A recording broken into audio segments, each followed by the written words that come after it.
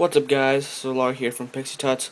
So many people ask me how to actually reset, factory reset or hard reset, otherwise a Android device running ice cream sandwich, and it is just a tad different. And there's two ways to do it. I'm gonna show you guys the most easiest way.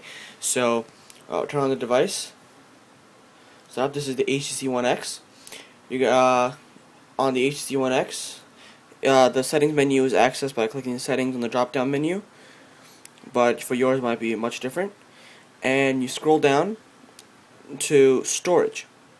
Now in storage there'll be two options. It says erase phone storage and factory data reset. This will erase all the data on the phone excluding the storage, and this will do the storage part for you and not the phone data reset. So combining these both two, you should be able to completely factory reset your phone to its original state, and which is very helpful when it comes to issues where when you try to open the camera it glitches and does not open, which is a very common thing for ice cream sandwich.